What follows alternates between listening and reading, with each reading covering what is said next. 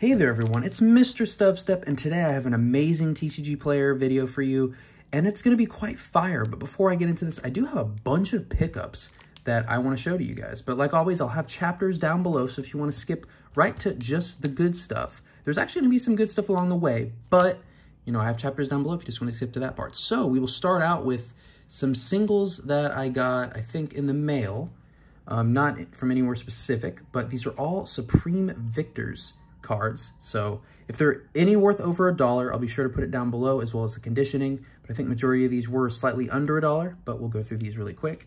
So very excited to add a lot to my Supreme Victors collection, because it is surprisingly a big set. Not too difficult. I do have the most expensive card from the set, the Charizard level X, or I think it's like Charizard G level X or something like that.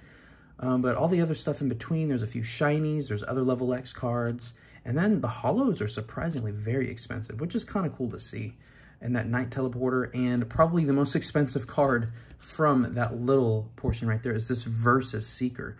I'm not even sure it was used at all during the Sword and Shield era. I'm not sure if it'll get reprinted within Scarlet and Violet, but this is a really good item card. Well, I guess this is it says just trainer, but show your discard pile, or search your discard pile for supporter cards, show it to your opponent, and put it into your hand. Imagine how much freedom that would give you, just supporter cards that you've already used, but then you can put it right back in your hand. There's a lot of good supporters that, you know, if you can use more Versus Seekers instead of putting more of them into your deck, like that just allows for a lot of flexibility. And then I recently got some cards from Japan that I'm super excited to have added to my collection. We'll start out with some bulk that kind of protected it on both ends. It looks like that Sword and Shield 5R, not sure which one that's referring, but it is the most recent Kirlia cards from Scarlet EX. So if that Kirlia artwork was just as amazing, I mean, I don't think there's any other Kirlia artwork that's close, almost doing the splits, definitely midair and a jump, but then it's kind of like a fairy type woods with a spooky kind of background. Just love everything about that. And you can see that set symbol in the, well, not symbol, but the set numbering and then the letter G. So that's very nice, and it's just a common card. And we do have the Kirlia story card. So you have the Kirlia, you know, it looks like they just had a kid, and this is just such a nice artwork. You can also see the Kirlia in the background right there, the family photo. And because there is a Kirlia cameo in the Gardevoir EX, I do need that one as well. And I figured I might as well just get the Ralts. Even though there is no Kirlia within the Ralts artwork, I feel like it just makes sense to get the entire thing. And I remember seeing Squeak's Game World. He recently had some listings on eBay that included a bunch of those graded through CGC, which were kind of enticing. The Perfect 10s were like 250 bucks, which, I mean, I get it, they're Perfect 10s, but I feel like that's still a little overpriced. The regular Pristine 10s are a little bit more within my price range, but I'm probably just going to wait on some PSA 10s of those, if I get them at all. And then we do have some more singles that I picked up today, actually, at the time of filming this video. We have a couple from Rebel Clash, just this Applin, and this Training Court. This is a Stadium card, is surprisingly expensive. I think it's like going for $2 right now, and that's just the non-holo version, which is crazy.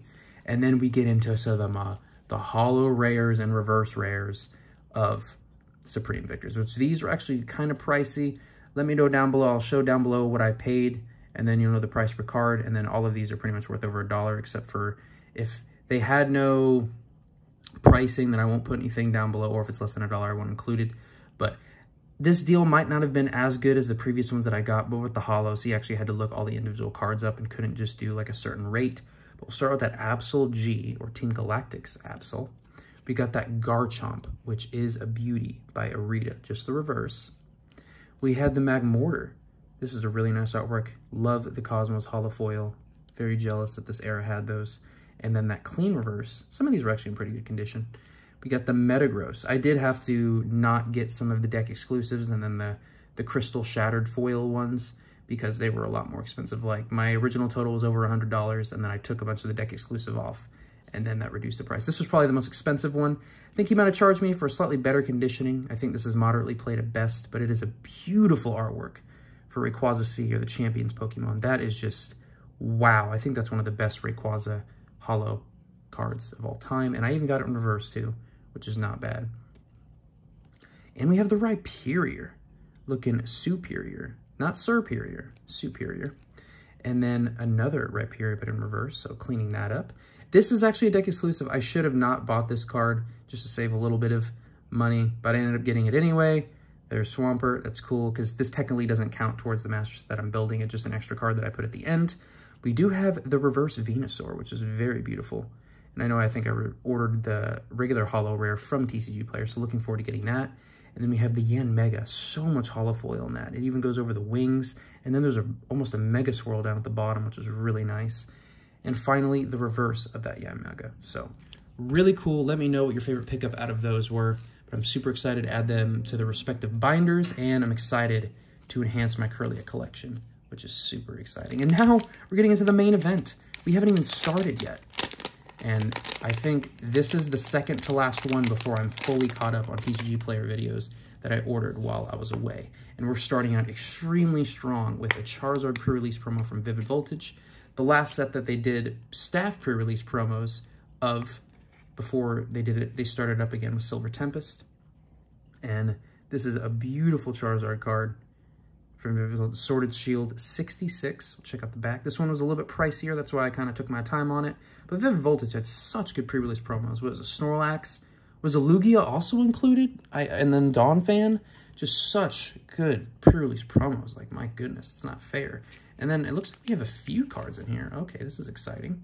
We have the Jigglypuff from Neo Destiny, which this is a clean copy. A little bit of lipping at the top. Edge wear. Check out the back. Oh, okay, the back isn't the greatest, but maybe like moderately played or something. I'll definitely have down below. But that is a really nice artwork. So nice, adding more to Neo Destiny. And we do have another Sword and Shield promo in Blanche, which Blanche is looking good in this.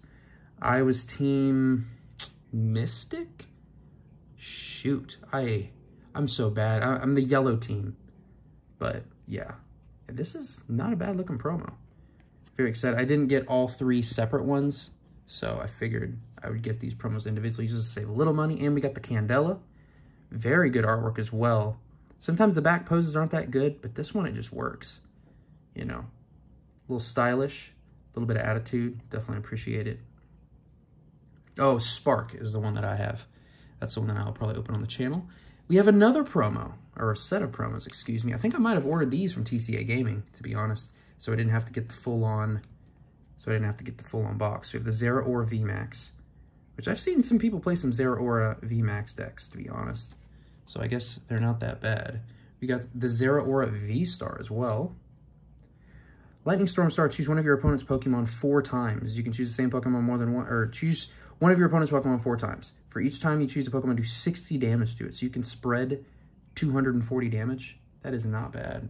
Towards the end of the game, you could clean up whatever, you know, smaller Pokemon to get those last couple prizes. That is not bad at all. And then the Zeraora V, which is very nice. Probably my least favorite artwork out of the 3, because it looks like it's just powering up. And then we even, oh, it looks like we have the Deoxys trio as well. So yeah, I think I did get these from TCA Gaming because I didn't want to get the VMAX decks, or it's like the V-Star VMAX decks of these. I just didn't think it was worth it. I guess we'll finally add something to the Jigglypuff side since my other one's getting overwhelmed.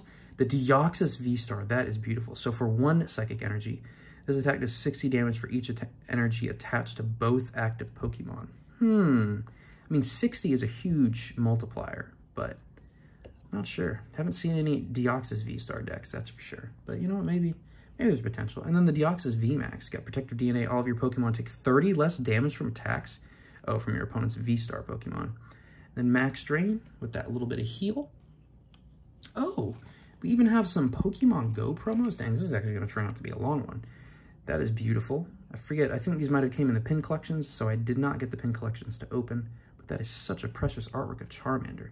Yeah, this will definitely fill out my promo binder, which is very exciting because I love filling that out. And then, of course, we have the Squirtle, naturally, in that order.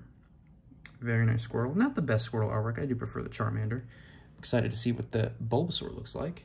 There's the Bulbasaur. Okay. I actually like the Bulbasaur. Using the Vine Whip to hold the gift. Very precious. Look at little Bulba.